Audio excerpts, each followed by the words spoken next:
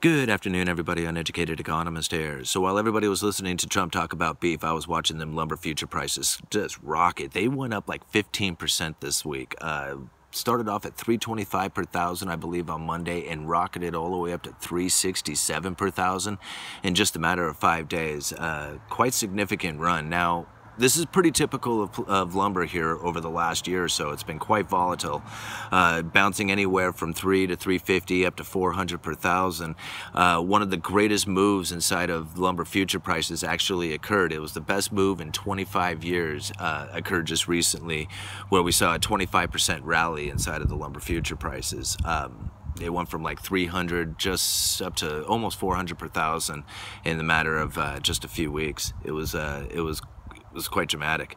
But what we have seen just recently here in these lumber prices is kind of a sign of things taking place inside of the new construction market. Now, for those of you who have been following me on my channel, this is going to sound like a broken record, but for those of you who are new to my channel, I work at a lumber yard and I follow two building components as kind of an indicator of where we are in the new construction market. I follow 1/2-inch CDX and 2x4 8-foot standard and better lumber.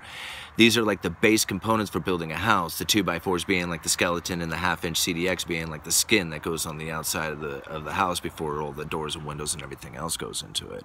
Now, last year we saw lumber prices really skyrocket up to around $650 per thousand, and this on the retail end really caused the price to go up. We saw a 2x4 8-footer selling for $4.29 a piece. Now, right now we have them at around $3.33 a piece, but they were down all the way at $2.89 a piece just a few months ago, and we've only just recently seen them tick up to this $3.33 mark.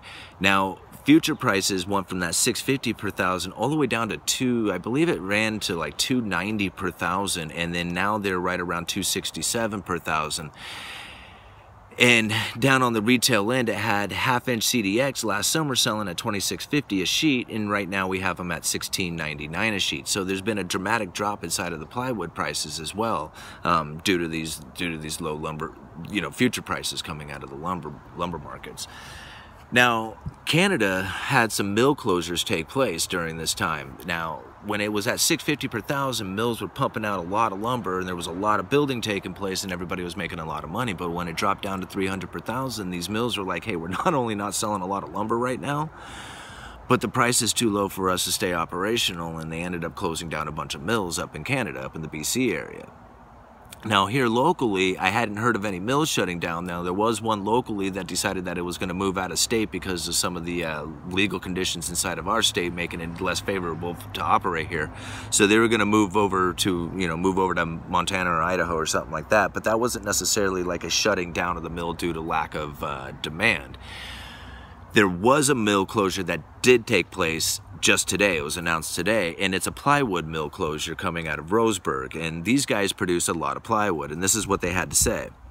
After waiting for months for markets to improve, we have reached the point where layoffs is necessary to better match the supply with weakened demand, said Senior Vice President of Operations Jake Elston. Slow housing starts, imported plywoods, and increased competition from OSB manufacturers are all driving the imbalance in the market. This is unfortunate but necessary step towards preserving the long-term viability of our plywood business. So if, when he's talking about OSB manufacturers there, that's another type of sheathing. A lot of people consider it a lesser type of sheathing. It's not as good as plywood. It's made up of a bunch of little tiny pieces of wood that are all glued together. Plywood is a bunch of thin sheets that are laminated together, making it a little bit stronger, more durable material, especially if you're in a high moisture environment like we are here up in the Pacific Northwest.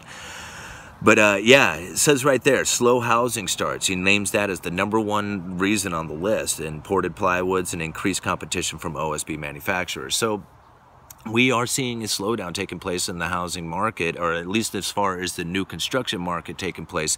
And these new building materials, these 2x4s and 1/2-inch CDX, these are a good indicator of where we are and what's going on as far as the supply that is needed in order to build these new homes. And if they're shutting down during the time of mass building, this is like, sorry, how should I state this? This time of year is the time that the most building is taking place. This is where the mass amount of building of the year is happening, and they're shutting down plywood mills. Okay? This is where the demand for plywood would be at its peak, and they're shutting down these mills.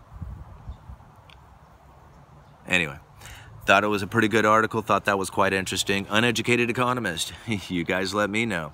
I'll leave a link to the article down in the description for you guys.